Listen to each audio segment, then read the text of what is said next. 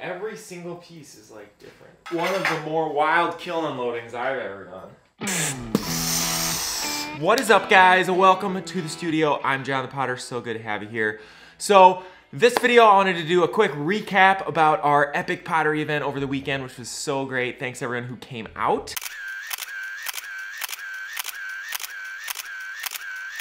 We had something at the event where you could glaze your own pot. So I had a bunch of bisque pieces, and then you could look at the chart and glaze your own, and then we would finish it and then send it to you, or you could pick it up locally. And we have a kiln full of all those pots right now, which I'm really excited about, because people picked interesting glazes that I probably never would have picked. And so hopefully we get out some cool combos, so stay tuned to the end of the video until we unload that and check out all those sweet pots. The event was really fun. It was so fun to have people out to my studio. We had at least a few hundred people on Saturday and another few hundred on Sunday.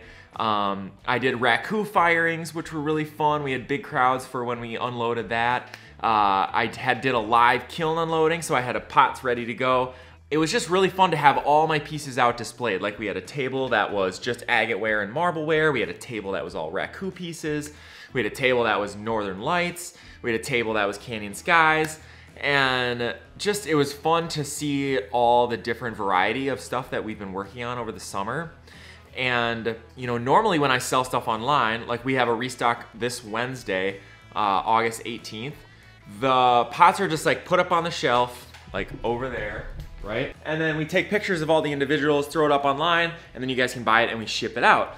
And it's so different to think about how to display it and how to arrange it nicely so that it looks good to the eye and that people want to pick it up and feel it and touch it, and then they can take it home with them. So it's fun to have those different ways to sell. You know, online certainly works really well, but it's also nice to do it in person as well and create this annual event. So every August we're going to be doing this event. I've decided it was big enough now, and next year I think we'll try and go even bigger, where maybe we'll have some other artists and we'll have food trucks and maybe some live music or whatever. So it was so fun. Thank you to everyone that came out. I also did some wheel throwing demos, which is really fun.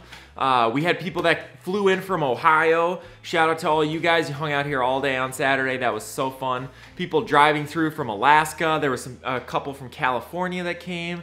Without further ado, let's unload this kiln. This is how it worked, right?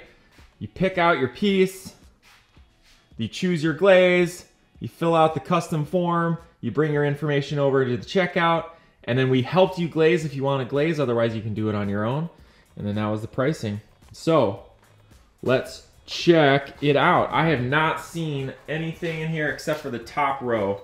How about that? That was just a tester, so we had a little bit of room, so I did 2 different mugs. These were not the glaze your own. So this was a glaze your own bowl. So underneath it has a number on it, and then that number corresponds with a sheet that we know how to get that person their pot. So this raspberry mist and Norse blue vase turned out very cool. That was not in there, and then a few insanity mugs that we had left over that we hadn't gotten to yet. So those turned out really nice. This was kind of a new shape for me. I had some at the Epic event where it's like a bellied shape with a spiral on top, and they were gone really quickly. They sold quite well, so I'll definitely be doing more of those. I'll have to put in the bottom what each combo is because I don't have them on me, but I think this is like shipwrecks and something. That's Aurora green over bright red, so those are both number 38 and 37. I think that's probably Aurora green over bright green gloss, number 26, and there's another one, 25.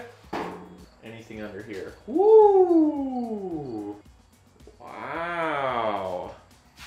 All right, so I don't know what this combo is, but white on the inside, I'd guess maybe raspberry mist on the outside.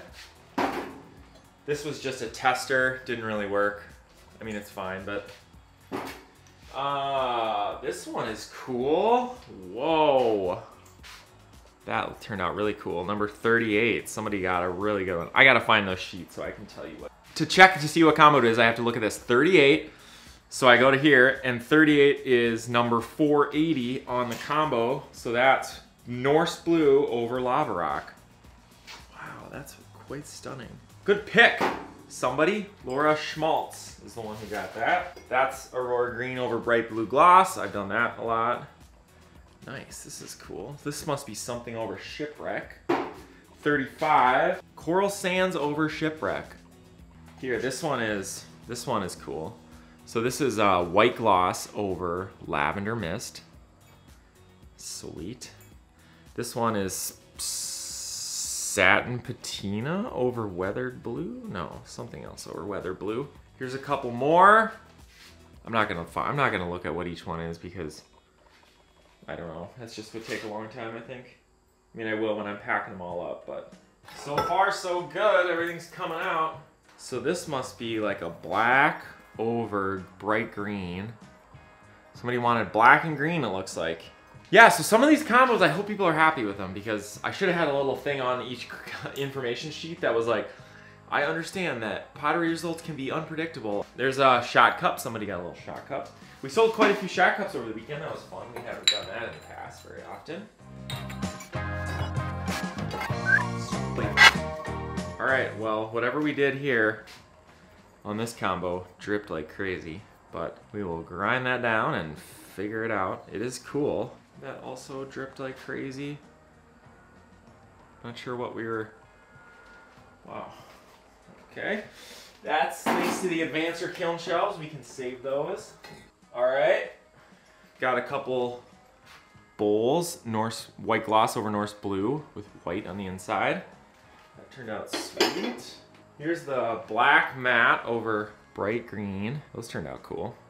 Those go with those bowls that were the same over here. Ooh, nice. This is interesting. I bet this is bright green gloss over Norse Blue.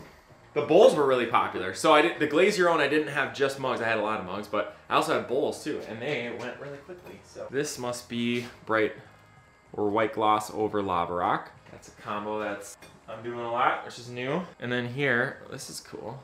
I think it must be black gloss, bright green with little like specks of white. It's pretty cool. That is pretty cool. Norse Blue on the inside, satin patina on the outside with some overlap. That's crazy. Crazy. Wow, every single piece is like different. This is kind of one of the more wild kiln unloadings I've ever done. Crazy. This is satin patina over weathered blue. It's a little bumpy. I'm gonna have to sand that one a little bit. Woo, that's cool. Bright red over lava rock. Love it. Tumbler. Nice. Winterwood and satin patina. And then, wow, interesting. Not sure which one that is. Bright green for sure. The gloss glazes were popular. That is something. I think this is raspberry mist over copper ore, I remember. That one dripped right down to the bottom, which means that we didn't have very much margin for error on that one. Oh, this is cool. I thought this combo would be cool. So, Norse Blue over Coral Sands. Very beachy vibe, right? Sandy, beachy. Love it. Really cool. There we go. Raspberry Mist over Lava Rock. That was what we saw this combo, and it looked really cool when you had those ridges in there. Super cool. Love that. This is gonna be really fun to give these to people, and I mean, only a few of them haven't turned out. That's white gloss over Aurora Green. Thought that one would be pretty cool. Just a few more left. There, that's a nice one. Raspberry Mist over Norse Blue. Got a few more.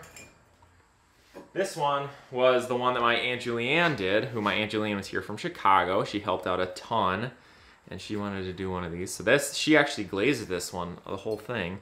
A lot of these, what we did is we had the person who got the mug glaze the base layer, like they would dip it in one, and then we would let it dry, and then we came back and did the... Kai, my intern who's been helping me all summer, he came back and did the second layer. This is very cool. Bright blue, Aurora Green over bright blue gloss. Love that. Love it. Couple more. This one must have been a set. I bet this is Shipwreck over bright green. Very nice. I hope I almost dropped that one. I hope I don't break any of them. White gloss over Norse Blue. That's like one of my favorite new combos. Aurora Green over green gloss. So people picked a lot of the ones that I also felt like I liked a lot. Whoa, that's crazy. the feel of this is super cool. This must be something over copper ore. So 11 and 12, glaze combination 344. Muddy waters over copper ore. That's crazy. That's super rustic. Whoa. Cool. Well, so now what we're gonna do is we're gonna go through all these, we're gonna sand the bottoms, get them all set up so we can kind of like get them organized, and then we'll figure out who we're shipping them to and who's picking them locally, and then we'll get the people their mugs. So that was really fun. We'll definitely be doing that again. I could not have done this whole event without my intern Kai, who now this week he's headed back to school. But I had him all summer. We made a ton of pots. He helped me a ton with the event. So it's been fun to have him. So that is all for this video. I'm getting ready to, I'm gonna stop making so many pots over the next couple months. And my wife and I are having another baby, and so we're doing that. But then I also am thinking about like, how can I be helpful in, you know, I used to make so many tutorials and how-to and tips and tricks, and I've recently just not been doing as much of that because I've been making so many pots. But I want to get back onto making videos that are really helpful. And so if you are specifically looking for any help in your ceramic pottery journey, give me a comment down below and let me know how I can help. What videos you want to see, what kind of things are you looking for that are missing on the interwebs. All right, thanks so much for subscribing. Second weekend in August, Epic Pottery event. Put it on the calendars for 2022. We'll see you guys in the next video.